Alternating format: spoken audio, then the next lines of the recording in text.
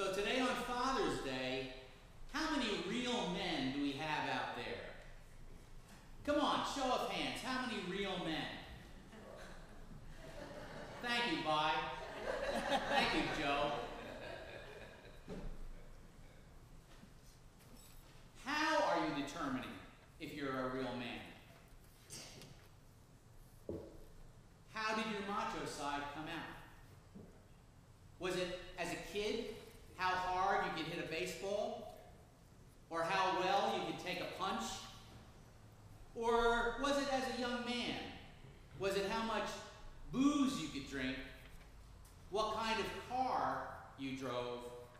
Or how much money you made? It seems like men usually judge themselves by these kinds of standards. The best physique, how quick we can come out with a witty, off-the-cuff remark, how many women will wink in our direction. Perhaps you remember that book from the 1980s titled Real Men Don't Eat Quiche, whose author wrote, "We've become a nation of wimps, pansies, and quiche eaters. Men who show off their soft side make my stomach churn." The author claimed that real men eat meat and potatoes, not vegetables. That real men drive fast. That real men don't ask for directions. That real men hunt big game in the forest and big fish out on the ocean. And most of all, real men don't cry. Well now, confession time. My name is Ken Lobb, and I've shed tears just in the past week. But really, what is a real man? The Bible can sum it up in just one verse for us. In John 11:35, Jesus wept. Two little words. Two little words that pack quite a wallop. You've heard the saying about walking softly and carrying a big stick. Well, this is God's big stick.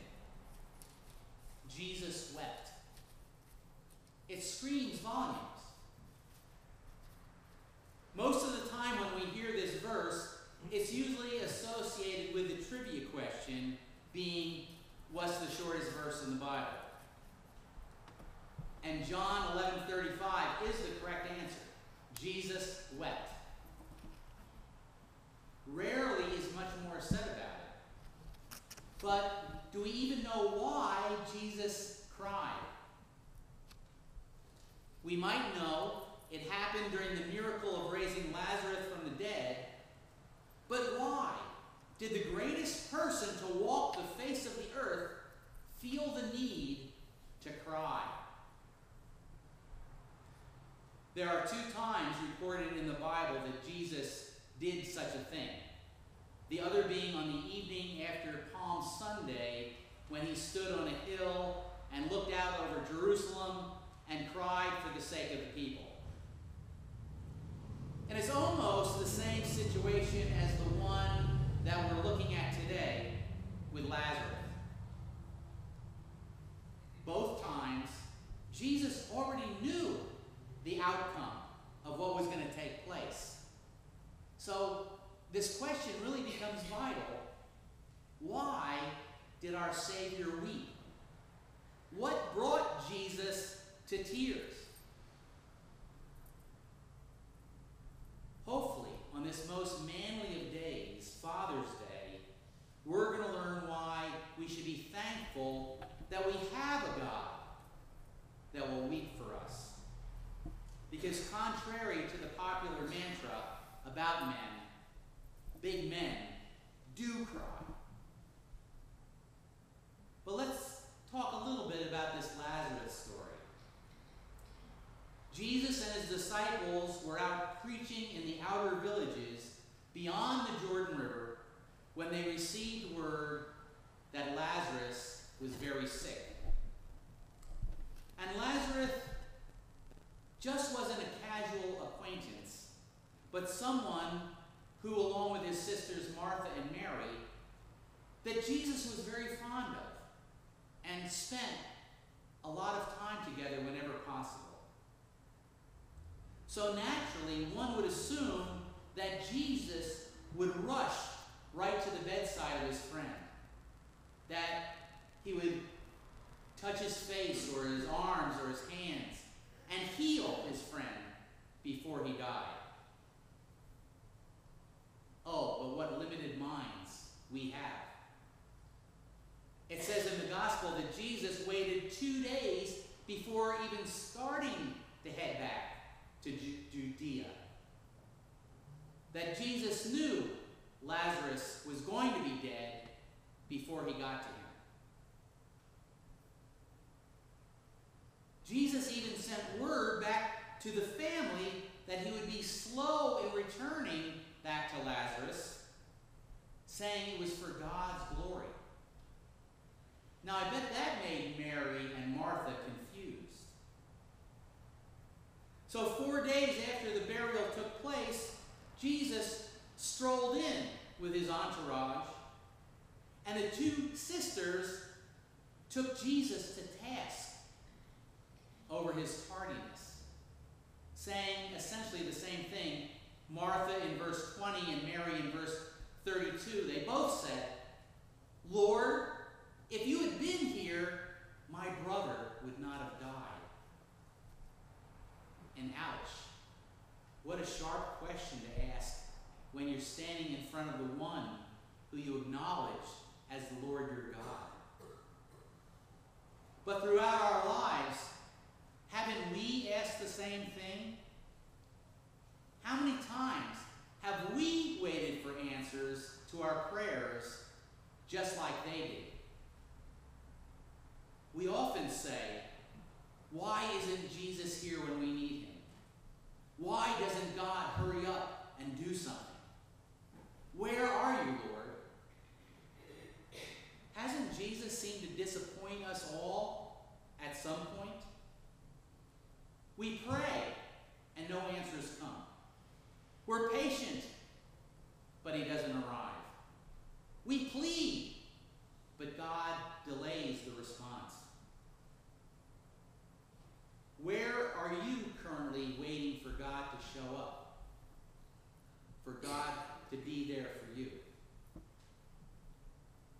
And now we don't know exactly the time frame, why Jesus waits, or how the Spirit moves.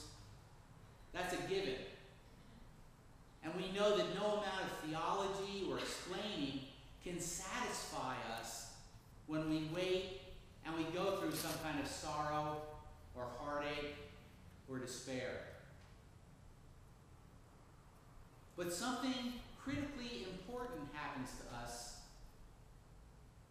while we wait. Because life still moves forward.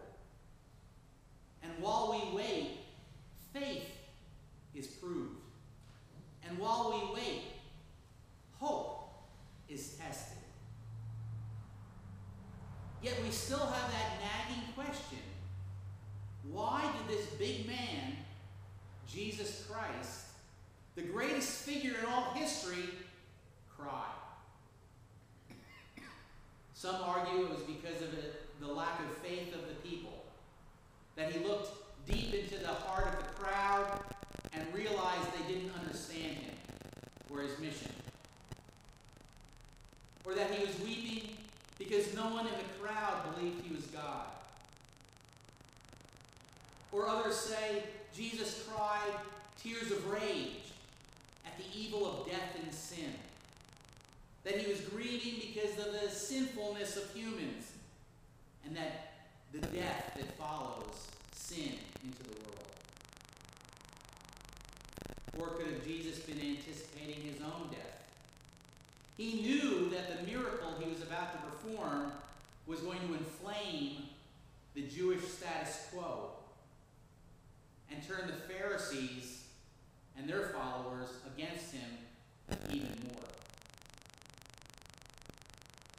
Now, all these are viable options, and no one is wrong to bring them up into the picture.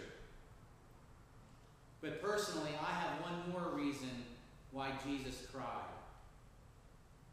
Very simply put,